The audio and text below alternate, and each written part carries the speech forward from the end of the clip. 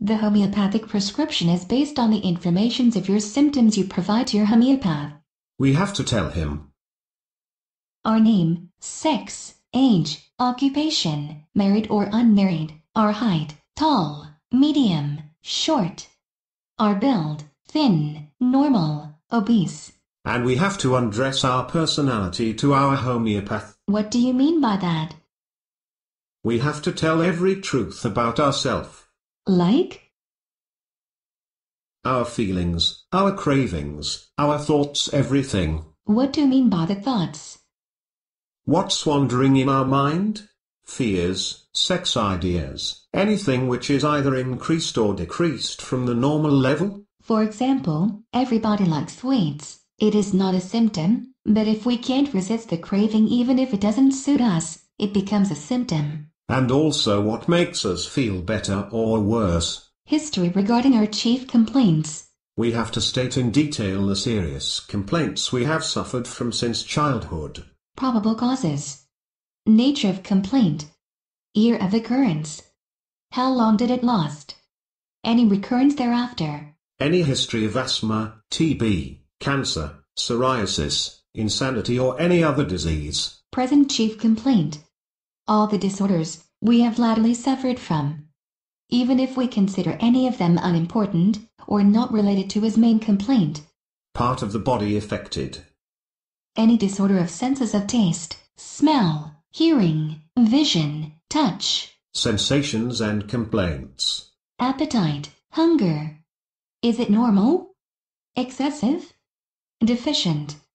Capricious, at unusual time? Do we feel filled up after a few morsels of food? Do we feel our abdomen bloated, flatulence, gas, heartburn, irritation?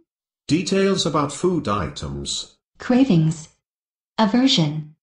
Disagree. We have to indicate the intensity of our thirst. Thirsty. Drink a lot in a day. Thirst less. Drink comparatively little in a day. Quantity and frequency.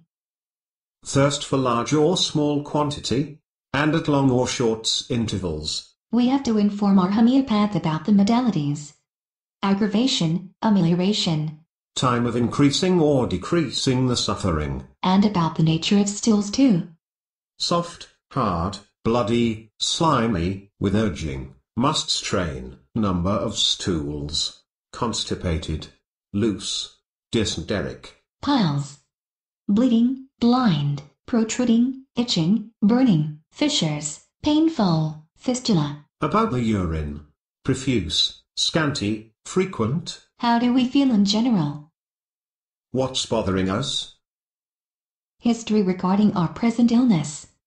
Details regarding our past history and family history. Environmental factors relevant to our illness, so please think about each question carefully and then provide the details to your homeopath.